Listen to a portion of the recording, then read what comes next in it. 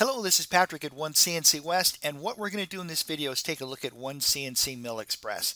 Now, OneCNC Mill Express is very easy to use. It's a very powerful CAD CAM system. It's also a very cost-effective solution for both CNC mills and router applications. Now, in this video, what we're going to do is we're going to take a look at using OneCNC Mill Express for routers. Okay, so let's get started.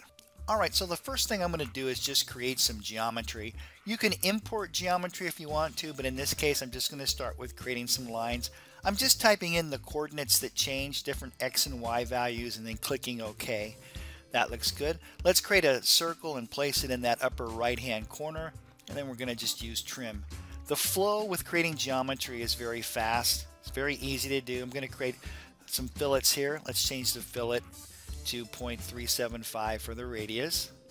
Now what I'm going to do is just quickly create some 3/8 circles or holes right at the arc centers there. Very easy to do. Another thing you can do with OneCNC Mill Express is you can create dimensions. You don't have to do this if you don't want to. Here I'm creating dimensions on a separate layer, and that way I can turn those dimensions off. A couple of vertical dimensions. That looks good. How about we create a radial dimension and a diametrical dimension? That looks very good. So yes, very powerful, easy. If you want to create dimensions, you can. And by placing them on a separate layer, you can turn that layer off if you want to. And that's what I've just done right there. That looks good. Now I tell you what, let's do this. Why don't we perform a profile operation?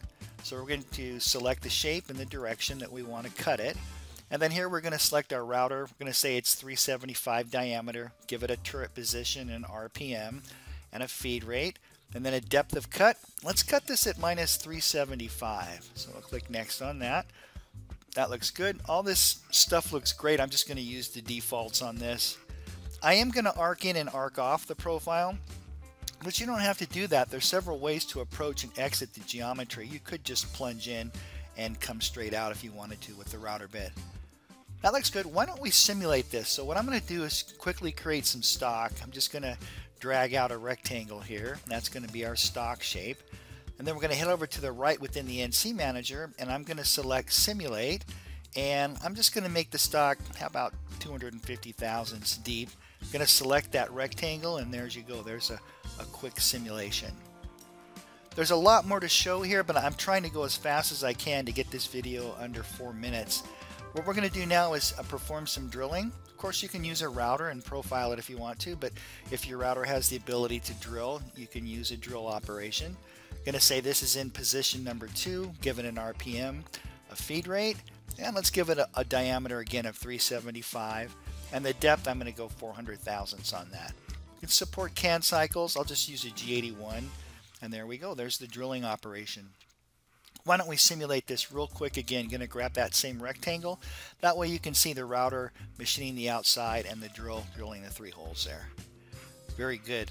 Now let's do this. Let's create a setup sheet. So to do that, just right click, go to Post Group, and if you select Job Sheet, that's going to create a PDF file. Now let's view this PDF file so you can see it. All the important information like cycle time, the amount of tools used are at the top. Really very nice. There's also a sketch there of where the datum is, and then also the machining operations are divided up with all the pertinent information like cycle time and so on. I'm going to create a CNC program here. OneCNC ships with over 100 post processors. If we need to create post processors for you, we can. There's never a charge for that. And of course, you have the ability to upload and download the CNC program using the included RS-232 software. Okay, that's it. I tried to keep this under 4 minutes for you. It's a real cost-effective CAD CAM solution for router applications. Very easy to use. Thanks again for watching. If you have any questions, contact us, and I look forward to seeing you in the next video.